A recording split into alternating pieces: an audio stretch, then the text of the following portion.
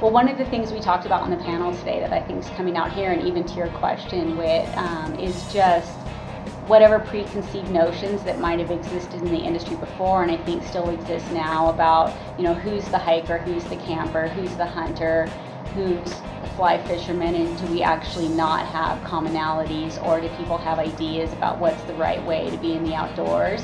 And I feel like one of the things we're trying to do is break down those barriers. And our consumers, in a way, have already done it for us, because they're all buying products that our brands are selling, and they're using them for all different purposes. So one of the things we talked about is just, you know, what we're trying to do in Washington in terms of bringing the unified voice. Yeah, I think everybody's experience in the outdoors is unique and personal in this way it ought to be, because it's such a personal thing. But I think there's so many commonalities. I mean, we all can agree on, we want well-protected public lands, well-managed public lands. We want to be able the ability to get outside, have our kids experience some of the same things that we experienced. And so it's crazy to think that there are these differences, and the differences are artificial, and they've been manufactured to keep us divided.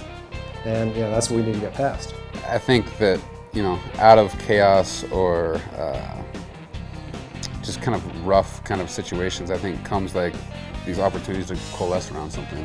And I think that's really what's happened with these rallies, is that you have this threat that is taking away everything that we really truly care about, and couldn't be more American.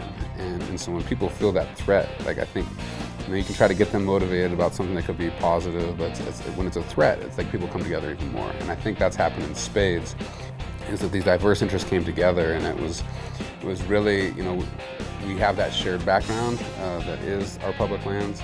We want to make sure that they're there in perpetuity. And while we may sometimes disagree on exactly how those lands are managed, the fundamental core of who we are is these public lands. Together, we are a force for public lands.